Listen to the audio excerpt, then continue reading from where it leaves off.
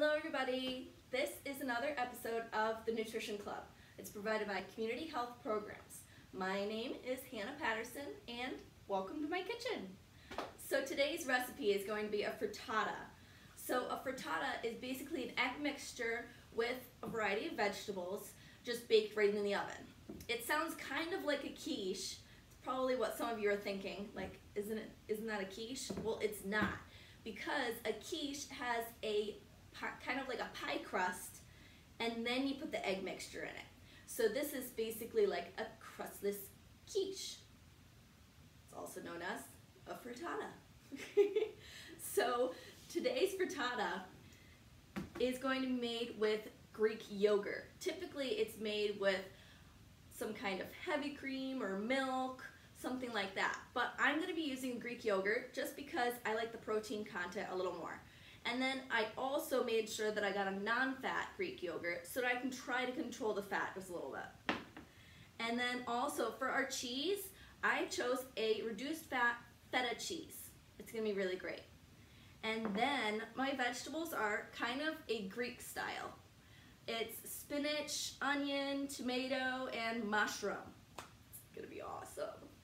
And then on the side, because we do need some kind of carbohydrates with every meal, because it's important to have consistent carbohydrates when you're a diabetic or possibly pre-diabetic.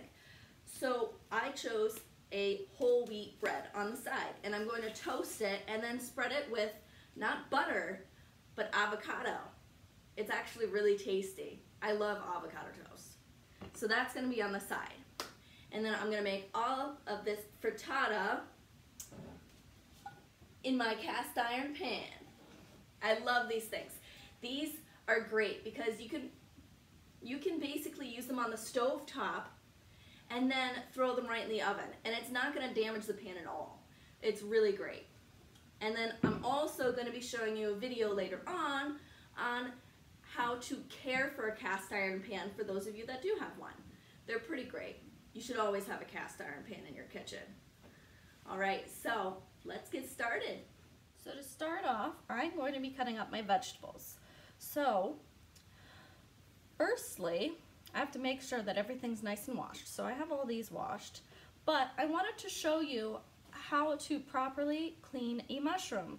So typically people just rinse them off and throw them in some water and stuff, but the really proper way is using a wet, damp rag.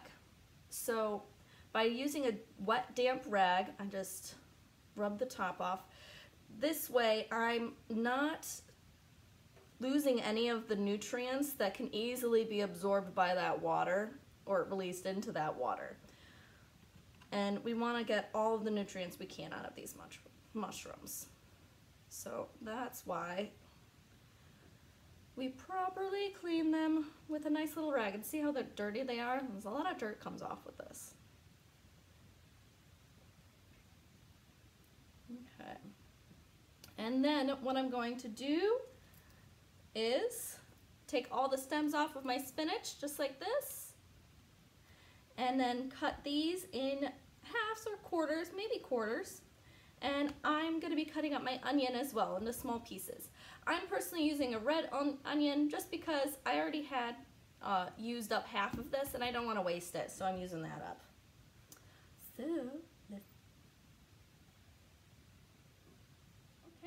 So now you see that I have all my mushrooms sliced up, onions, everything. And the stems off of my spinach used up. Looks great. But I'm going to be putting that to the side for right now. We're going to do the next part. Let's see here. So what I'm going to do is take 6 eggs and crack them in my bowl. Just move my spinach out of the way. 6 eggs and crack them in my bowl. Now most people crack them on the side of the bowl. I crack them on a flat surface. That way you don't have to worry about any shells getting in there. And then a cool trick is, say, oops, I got a shell in there. Yeah, throw that in there. Oops, I got a shell in there. It's okay, use the eggshell to pick up the eggshell. It's crazy. Because if you were to use a spoon or your finger or anything like that, for some reason it is so difficult to grab that eggshell. But using the eggshell itself seems to work really well. There we go. And here's 6. Okay. Wash my hands really quick. Okay, so now I've got my eggs. Break all these yolks. I'm gonna give her a good whisk before we add this yogurt. Now, a good way to hold a whisk is just like you kind of hold a pencil. I hold my pencil like this. And the point is not to stir it, but to almost fold it in a quick way that gets air in there. So it's kind of like little circles, but to the side, so you can see the egg kind of jumps up and folds over. Get some air in there. Awesome. And now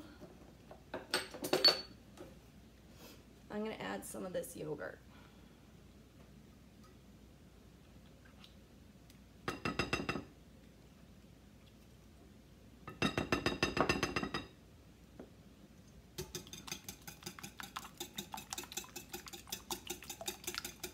Because it's a little bit of a thicker texture, I want to make sure I get that all nice and combined.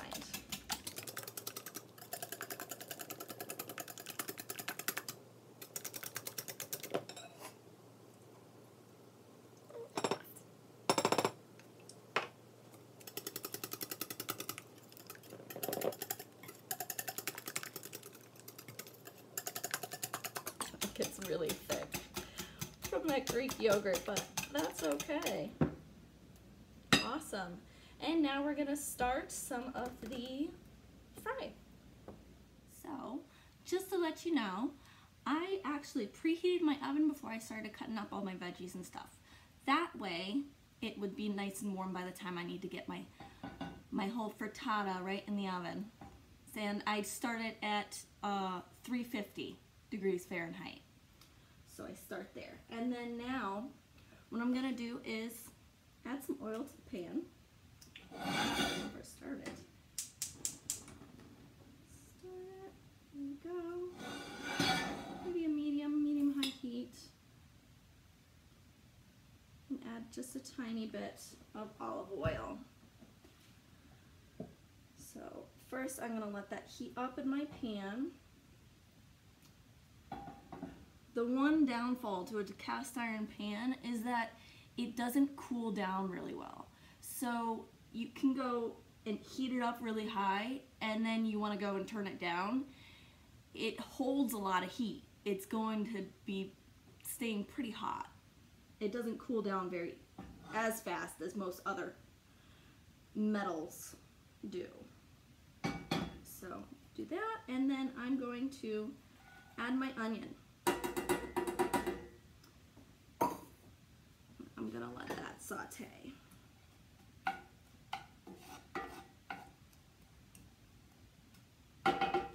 Let that brown up a bit. Okay, so it has sauteed up quite a bit. It's a nice color there.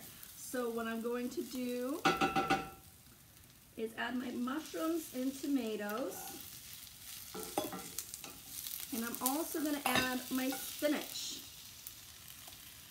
And kind of let that wilt. It seems like a lot of spinach right now, but trust me, it's gonna go way down.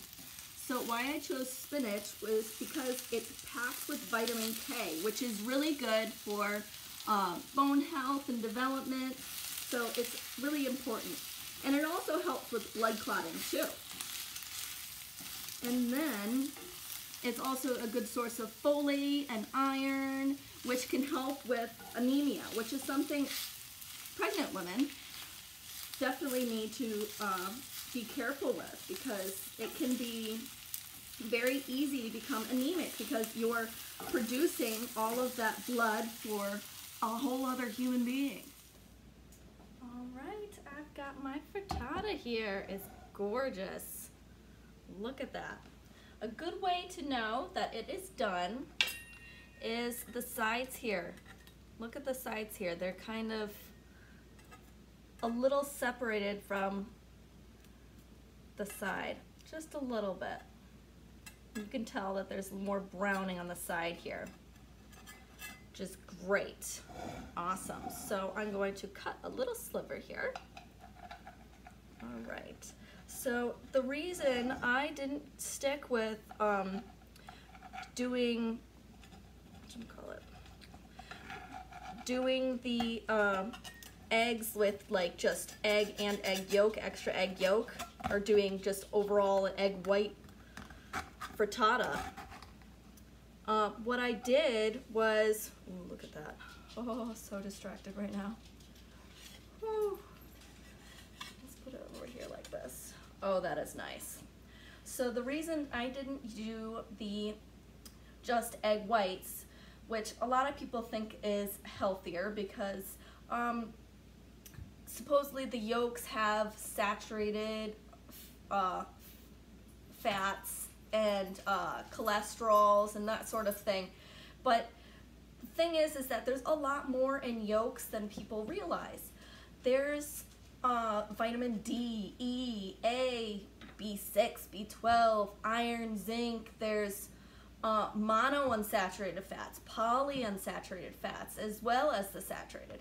And then egg whites, they really are lower fat and they have more protein as well. But altogether, a whole egg is better than just doing egg yolk because you're missing out on all the really important nutrients you can find in an egg yolk. So I actually, while it was baking in the oven, I toasted some toast and added my avocado there. So avocado is really, really great substitute for butter. It's really great. So I hope you guys enjoyed this episode's Nutrition Club recipe, and I hope you stay tuned for some more. Thank you. Bye.